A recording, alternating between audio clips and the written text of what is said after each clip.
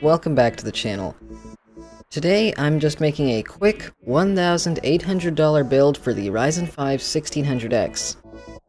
As you can see, I included a Newegg link to where you can pre-order this, and this video will hopefully be released on the 10th, because I want to get out all my Ryzen 5 builds before the release date, because I think I'll get it better that way.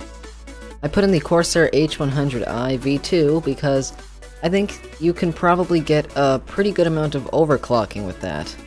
The MSI X370 Pro Carbon then is a RGB motherboard, and that should also help you with overclocking since it's X370. Plus, it has a very good port setup. You have 7 audio ports again, including the digital out. You have a USB Type-C. You have 5 Type A 3.0s, I think. And then these are 2.0s. You also have the old PS2 port. I still don't know why they're putting that on these new boards. They expect so many people to be using bad keyboards.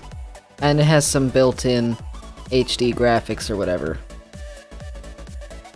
So that's that. It's only $180. It also has an M.2 port, I believe. I forgot to check that. Yes, it does. Right here you can see it has the M.2 port, and I believe this is RGB by seeing this right here. I went with the HyperX Fury. It's a 32GB kit. It's 2666 MHz, and that's not the best you can get, but I don't know, that's one I went with. I don't remember why, but it's 4x8GB kit, which means it's going to take up all your slots. If you want something faster, you should be able to get it, just you gotta pay a little more.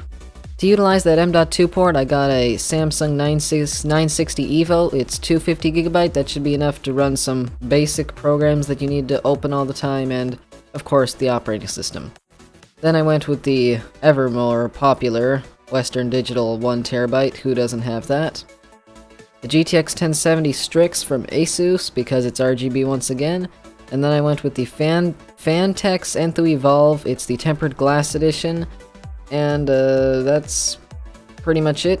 FSP Group, 450 watt power supply. It's semi-modular, which should help with cleaning up the cables.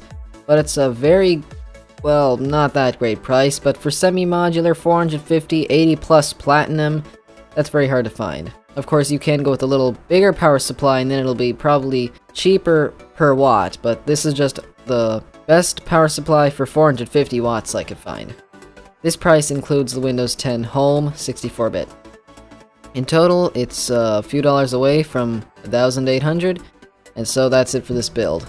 If you guys are planning on building this, I do recommend you do a little more research and don't just take my word for it, because you guys should research a few more things to get the products you need and a good price.